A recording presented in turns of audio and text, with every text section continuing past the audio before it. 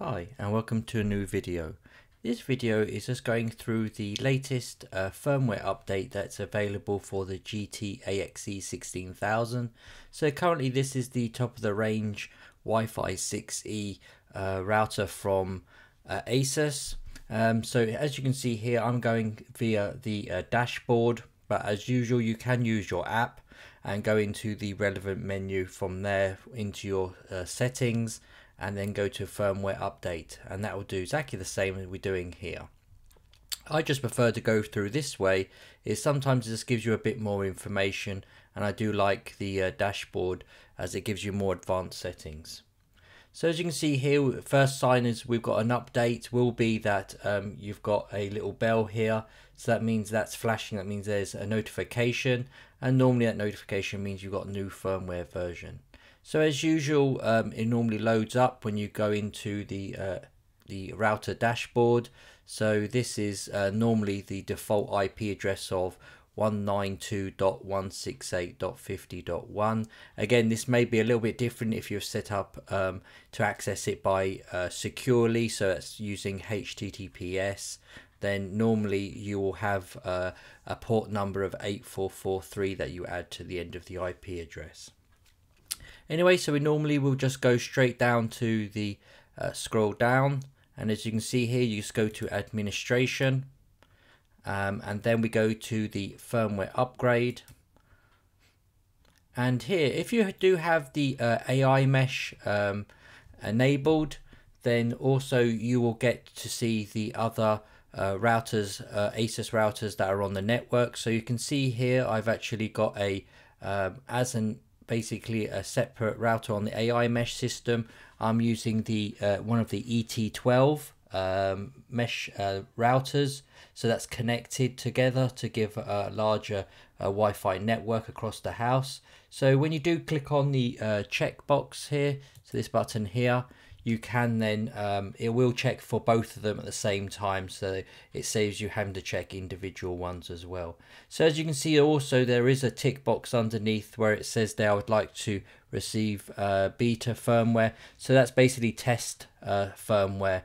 So if you are happy with that, you can check for that as well and upgrade, so you can get to access and see new features before the public release.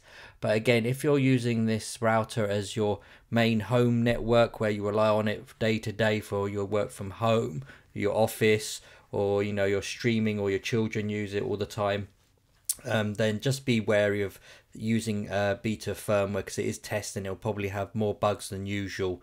So you don't want to have current disconnections and things like that. So if you do want to test it, then so be it, but just be wary of that. If you are using it as your main router, it's probably, I advise, probably best not to. Okay, so as you can see here, now I've clicked the check button. It does say I've got a firmware upgrade button that's come up as well, and it will say here which of the routers that you've got. So you can see here again that this one is currently the ET12 is on the latest version, but you can see that the GT-AXE16000 does have a new update. So if you can actually just click on the firmware upgrade button and it will upgrade straight away for you. But sometimes if you are interested to see what the actual upgrades are, so if you've had issues in the past, it's always like a good best practice just to click on that one there. This will then load up the release notes, and what they are is the actual what the things it's actually changing. So as you can see here, it's actually fixing or changing 9 items, so it's always good to see. So you can see the first one is actually it's fixing a security update, so that's a vulnerability.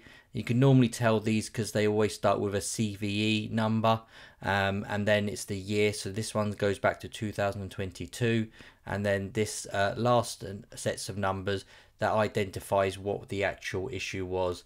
And this one actually is a particular one is around library. So this is basically a vulnerability that could potentially be exploited.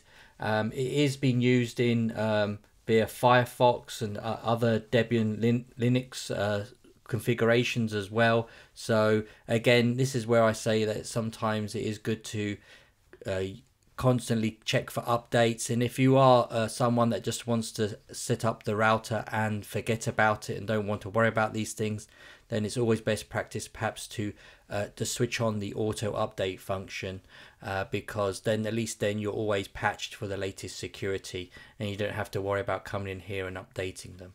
I prefer just to leave it off because I prefer to actually just have a look here, and then also for yourself as well, I can just go through it much easier, as you can see here. So basically this is a Debian one where they're saying this CVE 2022 46871. So this is again is basically around a library, is a bit complicated around development headers. So basically it is just a vulnerability around on top of IP and UDP, so that's different versions, and supports both version IP version 4 and 6. So basically it's just a vulnerability that allows someone to get into the router. So again, it's good they actually they've actually patched it as well.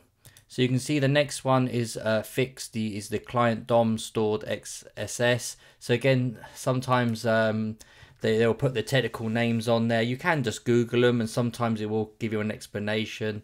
But it would be nice sometimes if ASUS actually just perhaps, I know for the normal user, would just put like a quick little explanation or a summary there so people could understand what they actually fixed. But so as we see number 2 there, as it does say, to most people it probably won't mean anything, a client DOM stored XSS. So basically the DOM based XSS is an attack where the attacker has a payload and it's executed as a result in a modified DOM environment in the victim's browser. So that's your Chrome or your Firefox or your Edge or your Safari if you're using Apple computers. So basically it just allows them to wherein there's in the attack of the XSS, it's basically put a payload into your browser and basically adapt and change something that's going in there. So it could actually change a web address when you're clicking on something, so you'll think you are clicking on the correct link within the actual router. So you think you're going to an official link, it's taking you to some ASUS or to some settings page, when in fact it could be then actually storing cookies or anything else in there. So this is quite a good one that's been patched and everything else, and quite worrying that sometimes these vulnerabilities come out. But it's good that ASUS are really good on top of it and always constantly updating. Even some of the older routers now have been out for several years, like the GT-AXE16000 that I still use, and they're still putting out firmware updates as well on that for security, because most of the time now everything is Wi-Fi enabled. I think I even saw a toothbrush that's Wi-Fi enabled now, so everything seems to be connected to the internet and an app or something, and your router's the main connection to the internet and is protecting you most. So it's good that they're actually supporting security updates. So next, third is the improved AiMesh backhaul a bit stability. So again, this is around the AiMesh. So as you've seen in some previous videos, AiMesh is where you can connect several routers together. So you can see in this example, I've got my GT-AXE16000, and then I've got one Zen Wi-Fi Pro ET12. So again, this is around the backhaul. So you can see here, I've got mine switched to Ethernet because I use Ethernet, but again, the stability can be between using Wi-Fi. So again, that is your Wi-Fi 5 or the 6 gigahertz frequencies if your routers support that. So it's good that they're adding stability and things like that to the actual router and as well, because it's quite important. Next, we're moving on to number 4. So you can see again it's around the AiMesh that we just looked at. So the topology UI bugs, again UI is the user interface, so that's going around how it displays items and things like that. So there's been a few bugs in there where you don't normally see some items that are actually showing up as devices connected to the individual routers. You've got to set up, so it's good they've fixed that. Number 5, again, they've fixed the reboot issue when assigning certain clients within VPN Fusion. So have a look in my playlist, as you've seen other videos where I go through VPN Fusion. So basically that's a VPN system that's set up with ASUS, where you can connect third-party VPN servers like NordVPN and things like that, where you can connect them and Surfshark, sorry, and several others around the actual VPN, so you can have certain devices go connect, like your TV, to pretend it's in America or any other, so if you want to use that for any reason. Number 6 is they fixed the VPN fusion bug. So there was a bug around when you were importing Surfshark WireGuard, the configuration file. So that's around, as we said, just the VPN fusion. You normally have to download a configuration file from the your VPN provider and then upload it to the actual router under the VPN fusion option. But they did have an issue where it was particularly for WireGuard on the Surfshark. When you uploaded it, it didn't always import properly or come up with an error. So it's good that they've fixed that now, because WireGuard is like a newer standard now, and it's actually more efficient and faster for devices to connect. So you don't have too much of a slowdown when connecting devices via VPN. 7, we've got the network map bug fix. So as you can see here under advanced settings, you do have the network map, and then that's basically you can see all your devices that are connected to the router, and you'll be able to then filter, you know, which ones are under 2.4, the 5 and the 6, and then also Ethernet connected as well.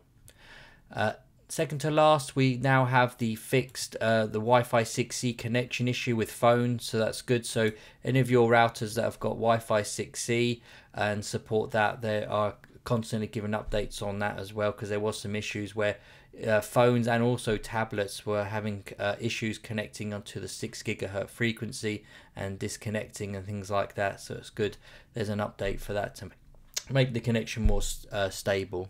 And lastly, we have the fixed port status UI. So again, that is under your network map. So if we just go to go to network map, and you'll see the status here. So you can see your Ethernet status ports here. So here you can see there, you know, what devices are connected, and then if they're, you know, what their actually ports are. And you can click on the little exclamation mark if there is one, and it will tell you why something has got a warning on it. So you can see here on one of my 10 gig ports, it's saying the connection on these ports can be improved.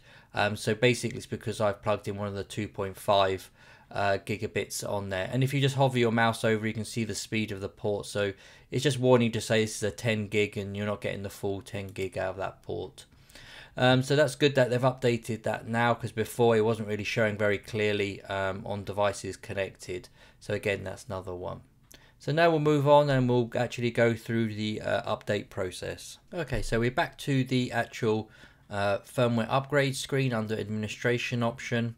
So as we can see here, we've got the firmware upgrade button. If for any reason this doesn't work and you can't, it comes up with an error, you can manually upload the firmware update. So you can either go to the ASUS support website or just Google your router or router name into Google, and just put in the word firmware afterwards, and normally it will take you to the support page. So the support page will look something like this, and you can see here it will totally take you to the FAQ first. So you can see here this is the actual product. You can go to drivers and tools, and then you'll just go across and you'll see here the BIOS and firmware. So you just want to click on that, and then you'll see it load up. So now you can see the latest firmware. So this is the one that's going to download automatically. It'll give us the information that we've just gone through, so you can see more about the description. But also is good as well if you're doing it in the manual version, if you do upgrade and then you have any issues. If you click on the button here that says see all downloads, you can then see all the previous versions. So if you knew there was a version, like the last version was actually working well for you, then you can just click on that and download that previous version that you knew was stable for you. But generally, if you're upgrading, there should be no issues, because they do test this before they release it to the public. So if we just go back again, so then now we'll just go to firmware upgrade. So once you click that, just be wary that your devices will probably disconnect from the internet. So when it finishes downloading the actual firmware, it will then start applying the update and then automatically restart the router, and then once it's done that, then of course it will disconnect your devices. Again, do leave 10 to 15 minutes for this. It should be much quicker, but sometimes just be wary.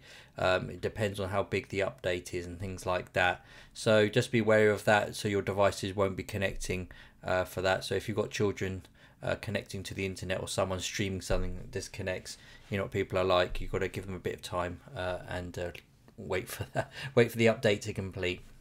So we'll just come back once this is completed. As it says there, it should be around 3 minutes.